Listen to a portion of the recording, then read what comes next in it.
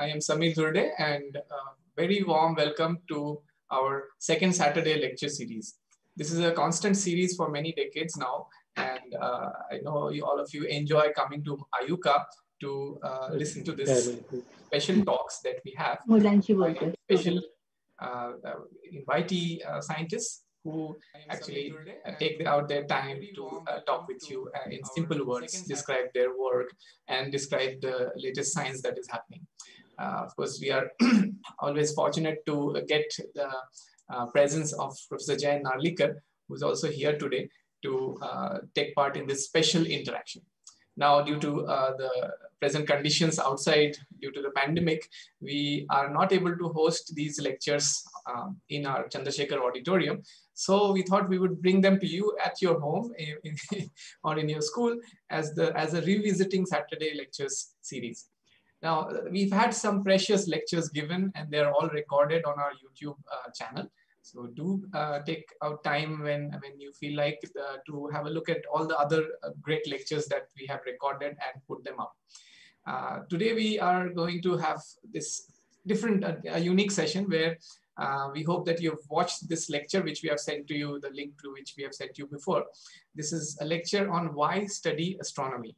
And it was a lovely lecture given about 2 years back by Professor Narlikar in the Chandrasekhar auditorium. Now, after you've watched it, I'm sure there'll be a lot of questions that come to your mind. So now we have with us Professor Narlikar live on this in this meeting with us. And if you put down your questions in the chat box next to this, you will be able to read them out to him, and he will be able to answer them live. So in the next half an hour or so, we expect to have some good interaction between the students and the professor here. Welcome, sir. Good morning. Good morning.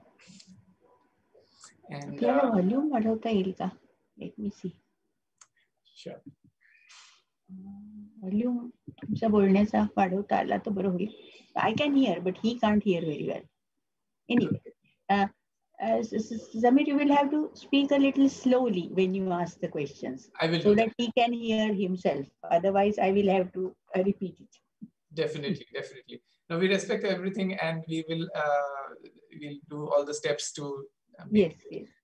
Just speak slowly with a little distance between the words, so that he can hear better. Yes, sure, we'll do that. And English. So, sir, your lecture was in English in the Chandrasekhar auditorium. It was a lecture on why do we study astronomy? And also you gave some tips on why study astronomy. That was the lecture given. And now they are waiting for the students to ask questions on that. Okay. So why study astronomy was sent to them. Well, have I to answer that? No. You have given a lecture already 2 years ago. That recorded lecture, now the students have heard, and they will be and they are expected to ask some questions, and you will give the answers. That is the program. So maybe we will start with some questions which will be in all minds. How we can, ourselves as students, I'm relating myself to a student in school. Sure. So how we can ourselves practice some astronomy during these times, and in general, when I'm not a researcher and I don't have great... How can ordinary students practice astronomy or get interested in it and view something? Just students age, say, between 12 and 16? That's right. I think there is a series of types of works that such students can do. We would call them amateur astronomers. That means the work they do does not affect much what is done all over the world, wherever observations are possible. But there are certain observations which are highly professional. Now, we don't expect the type of children that you mentioned just now to be professionals. But if they are amateurs, they have a number of possible observations and what I would call conclusions from their observations. All these things are possible. So what are they supposed to do? Concrete. Skywatch, first of all? So the way to do it is to attach yourself to some astronomy club, which has already a sort of a tradition of doing good work, amateur work. Now there are such what you call clubs. Yeah. So we have to ask them whether they can admit one or two more people, and if they feel, they might take some examination or they do a viva voce, and decide whether you are going to be a useful person or not. And if they agree that you are going to be useful, then they will co-opt you as a member. And from then on, you can see what you can do with the help of these more experienced observers. Yes, but shouldn't the students first start watching the sky and identifying some stars and planets on their own? The thrill of identifying prominent stars and planets, they should enjoy it also. You see, they can do this, but they can also observe what you call stars which are changing their luminosity through oscillations. So they are going up and down in their brightness. They are easy to spot, and therefore they are more interesting to watch. So I would start by your asking the club whether any such observations are in the offing, and if they can join them also. That's a good tip. And firstly, let me thank Dr. Mangala Narlikar as well, who is helping us with the conversation, and she's putting in good points as well. Sir has told us that if you could try to find out some interested in similar interest groups in the city that you live in. I'm not assuming you are in Pune, all of you. And there are many amateur astronomy groups across the country. You can find any around you, or you could even create your own in your school as a science club or an astronomy club. And in this, you could start with simple observational activities, just like if you can pull together to get a telescope, then you could look at the moon, the changes in the moon, the changes in the sky position of various things. And as sir said, you could even go to a limit of looking at stars changing their brightness. So this would be very interesting observations that you could do yourself to start with. Because then, I think there are other steps to begin with a career, and we'll just come to that. The common question that I'm seeing here on the chat is, and it goes to sir, is what inspired you to take up this subject in your career? What inspired you to study astronomy? What inspired me? Well, when I was in Cambridge as a student, I was studying various branches of mathematics and theoretical physics. While I was doing that, one of the speakers was Fred Hoyle, who was very well known already for his various science popularization efforts. So it may be the influence of Hoyle that I thought of doing my PhD under him. And to that extent, I can say that my decision to go for astronomy came from my interaction with Fred Hoyle. Excellent. So such a great inspiration to get at the perfect time. We have some questions, some more questions on actual observations of the skies.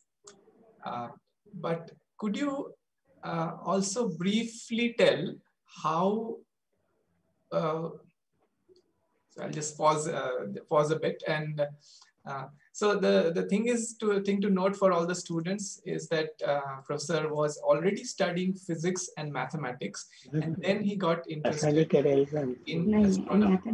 astronomy. So the idea here is that if you want to get into research or in astronomy, you need to be good at physics and mathematics, because this is an applied branch of physics, and mathematics is kind of the language of physics and science. So keep these things noted, and if you want to get into this field of study and research, you need to be good in physics and mathematics. Of course, you can also be an engineer of any kind and contribute to astronomy, but you may not be directly doing astronomy. So there are ways of therefore getting into astronomy through all branches. But if you want to really do hardcore study of astrophysical objects and understand them, physics is the subject to study and get a master's in physics. Can I just add one little thing for the students? Because not everybody is going to be a professional astronomer or going to choose astrophysics as their main career. But they can always be amateur astronomers just by observing, watching the sky and all the bright objects in it. Just understand how they are all moving around the earth. Although you learn that the earth moves around the sun, but for us, when we are watching the sky, it is the stars which are moving along the sky from east to west. And just see how they are moving, learn to identify, and also try to watch all the eclipses, or as Professor said, the stars which change their luminosity. It is fun. And all this is a gift of nature to us, and nobody can tamper with it or copy it. See, I would like to add one thing, that when you talk of astronomy, you very often say astronomy and astrophysics. Right. What this means is that you see a lot of things in the sky, that is astronomy. But what you see, you would like to know what it is that you are seeing. Mm-hmm. That is the physics behind their and the laws behind the movements of those objects, so, they are understood in physics. So I have to tell you that if you go there, you may not observe anything, but others may have observed something and found certain interesting features. So the challenge is to the theoretician to find a theoretical explanation of what he is seeing. Mm-hmm. I think this two-way interaction is always a very interesting part of astronomy. Very well put, sir. Thank you so much. In fact, that relates to the example you have given in your talk, where you talk about Tycho Brahe and his student Kepler, who is the more famous person. And so Kepler basically used his understanding of physics and mathematics and applied it to Tycho Brahe's observations, and became an astrophysicist in a way. So yes, they both have contributed to astrophysics. Exactly. Right. The observer by observing well and keeping very good accurate records, and the physicist or the mathematician by interpreting all that data and finding out the hidden laws of physics behind it. So they both are important. Definitely. There are some questions about related to your talk. So one of them is, how is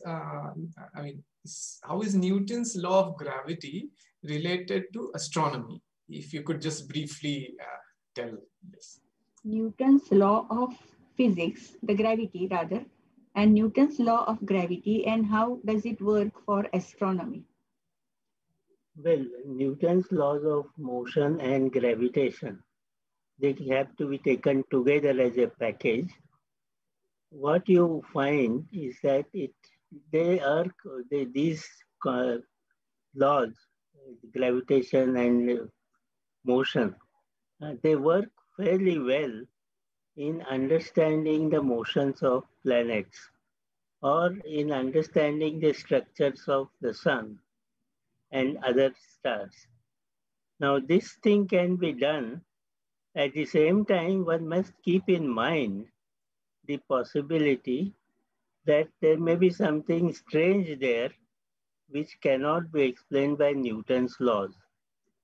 So that is how some additional features were discovered, and one of them was the motion of perihelion of Mercury. When you look at Mercury's orbit as a planet around the sun, it follows a very good pattern of Newton's law. But people who had very good observing techniques, they found that each orbit is slightly shifted as it goes on. So this shift in the perihelion meaning the nearest point on the uh, orbit, which is closest to the sun. So what you have to do is to understand why there is this shift. And this could not be explained entirely by Newton's laws of motion and gravitation. And Einstein's relativity, much later in the game, it came up and it was able to explain it very accurately. So this is the game one plays in our astronomy, astrophysics. We try to look for challenging problems and then try to think of answers to them. So the Newton's law of gravitation and motion, they describe the movement of the planets very well. And you can predict where each planet will be at a particular time. So this is an application of Newton's laws, and the verification is done in astronomy on a very grand scale. And the irregularities later led you to the study of relativity. I think that's why it was called the universal law of gravitation, because it just verifies it that gravity works everywhere. Yes. That's a good point to make. I think people are also curious about how astronomers being here on the Earth can find out distances and properties of stars so far away. How can they measure their motions so accurately with the telescopes? How do the astronomers know about the distances of astral bodies and their composition or formation? How do they deduce their results? Well, one of the strong sources of information is what you call taking the spectrum of the light. As you know, the spectrum has dark lines and bright lines. So you have to understand why there are these dark lines more often than white lines, and why these things that you see in the spectrum, where does it come from? So this tells you some additional clues which will be good for your search for understanding the structure of the object you are observing. So this is the typical thing. You have angular distances measured. You look at spectrum, and then similarly, you can also look at other wavelengths. That means not just your visible light, but radio astronomy, then there are infrared, ultraviolet, and so on, different wavelengths.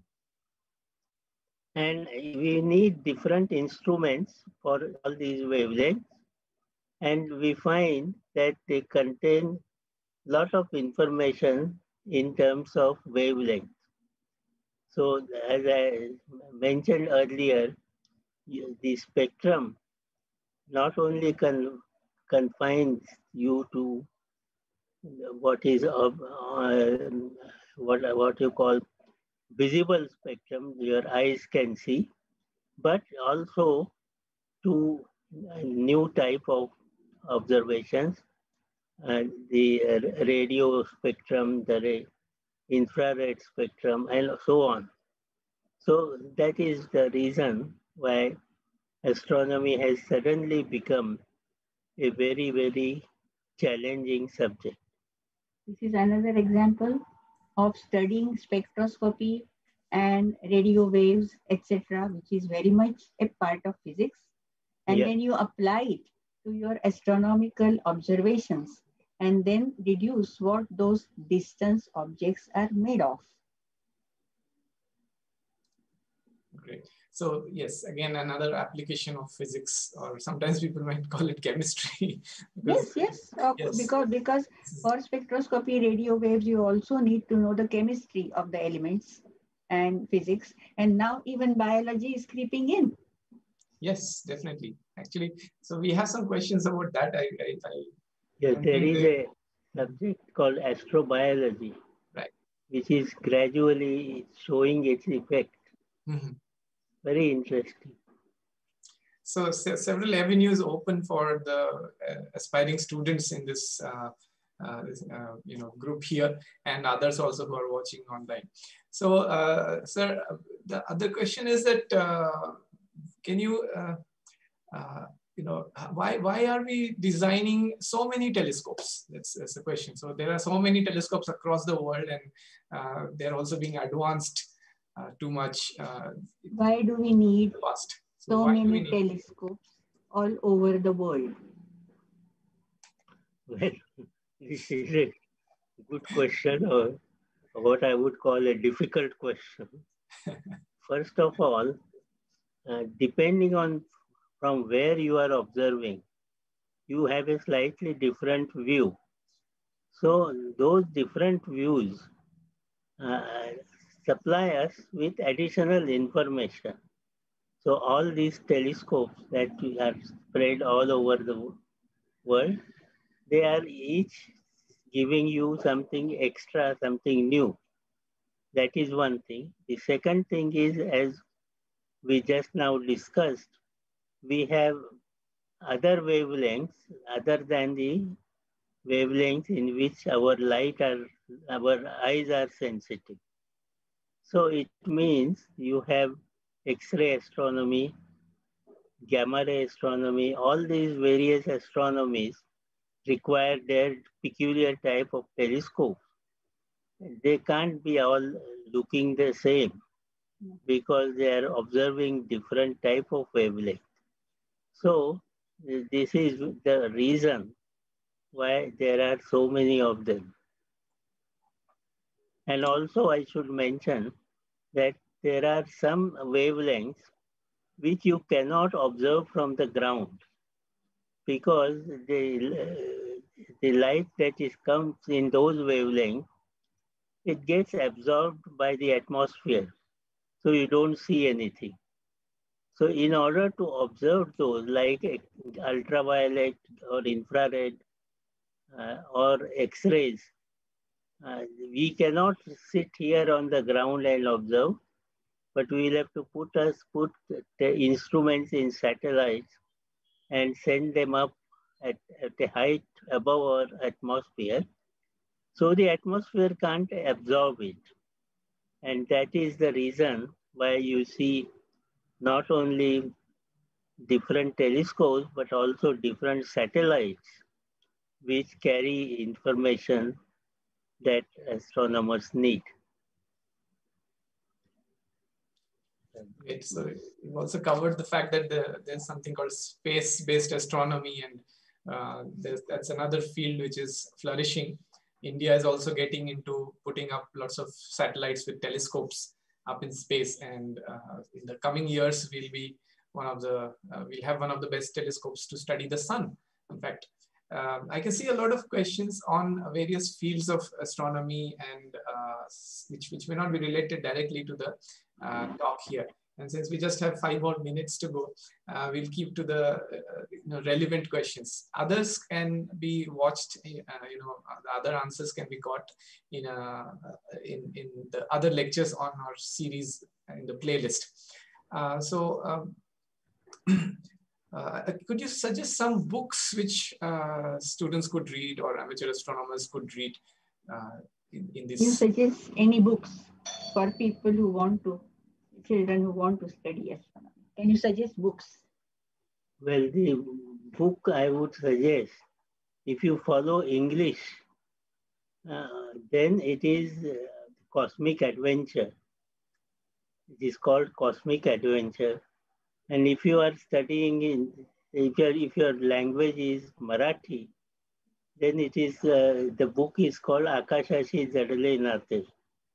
Both these books in Marathi or English cover the whole range of astronomy, and therefore, if you want to start learning about the subject, these books are not bad to start with. And these are easily available in Indian bookshops, so you can have a look at them. They are also available online, so it's a good book. In fact, I've also read it in my younger times.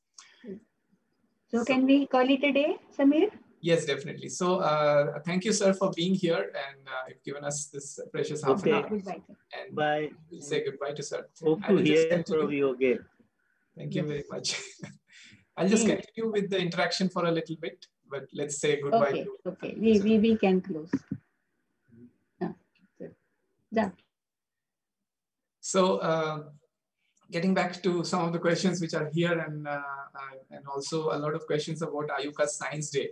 So I will field those. Basically. As I was saying, that there are some questions about, let's say, about galaxies, about our solar system, about the sun, how does nuclear fusion happen inside it, etc.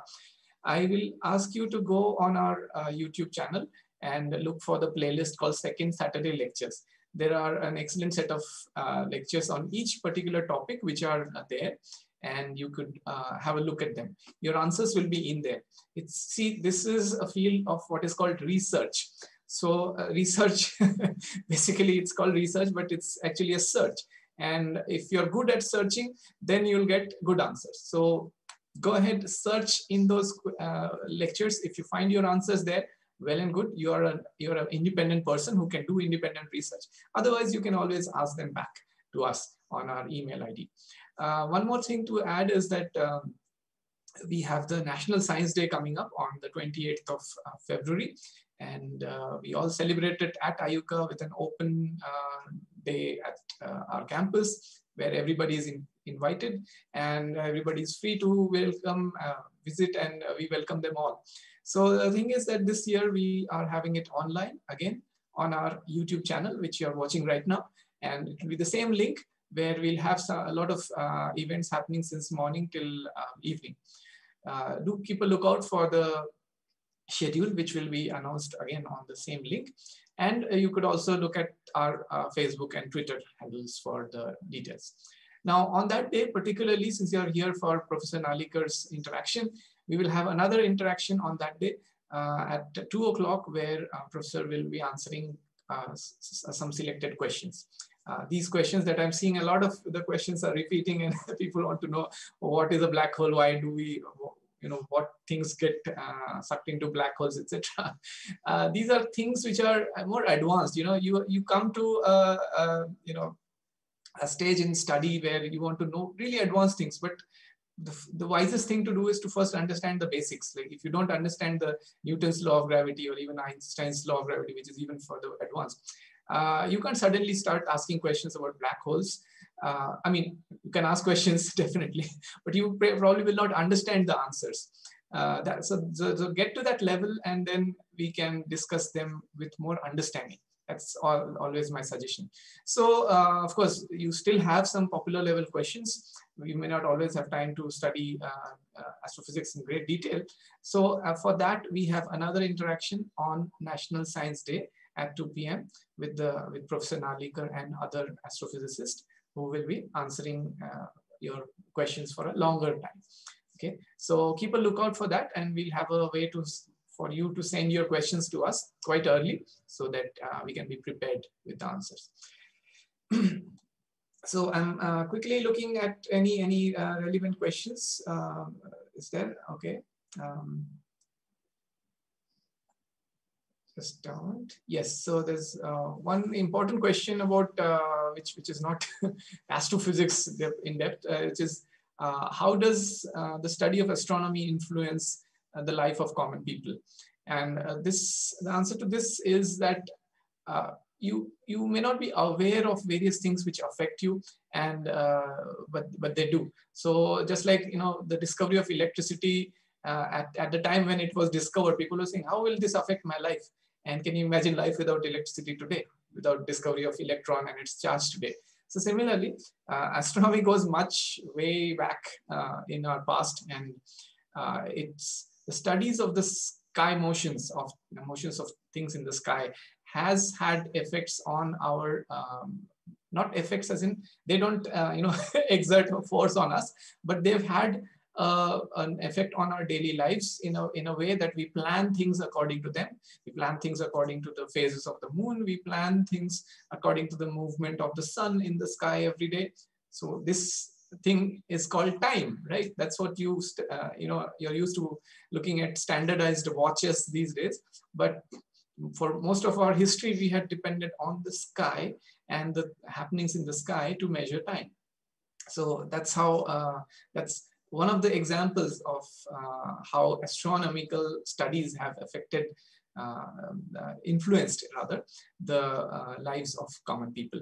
There are, of course, many other detailed, or more important things which we don't consider important in generally, but you can hear about them in, I think that it's called, there's another lecture by Professor Narlikar in which he describes a few reasons to study astronomy, and where you can hear about the dangers posed by passing by objects in the sky. And that's one of the things that we don't ever think of, that there might be danger coming from space, right? But yes, there is always some danger, and astronomers are playing a big role in trying to actually make us aware that if something is coming towards us, which could actually affect lives of many humans if something strikes us on the surface. So that's a big responsibility. And of course, there are movies made on this, how people will tackle this. Professor Narlikar even has a book on a science fiction book written on this kind of theme. So go ahead, read all these books. These are good to think about. Actually, because science fiction is not just fiction and based on some earthly happenings. There is a lot of science in it, and you might even get cues about something you want to do in the future from a science fiction book. So read science fiction, read the book which Professor Narlikar prescribed to you, and read your study books, textbooks as well. With this little advice, and also with the advice that join us on National Science Day for a lot of more lectures in which you can find answers to all the questions that I was seeing here. There'll be more speakers, more interactions, which will be live on this channel. So do join us on 28th February. We'll put out the schedule, of course, but even if you come back to this same link, you'll be able to find out what is happening on that day. So thank you all for being here, and we'll keep having this series of lectures online. We'll keep revisiting our second Saturday lecture series online with the speakers being present to talk with you. Soon after that, when regular school times and school classes are on, we will invite you back to our Chandrasekhar auditorium, and those schools who are in contact with us can come live for the lecture. But also note that these lectures, while they happen in the Chandrasekhar auditorium, they're also shown live on our channel here. So keep a subscription, press the subscription bell here, and you'll get to know when the next lecture happens. So with that little advertisement, also the advisors to join us back on 28th February, I will end this session and take your leave. Thank you for being here on this revisiting second Saturday lecture series, and hope to see you again. Goodbye.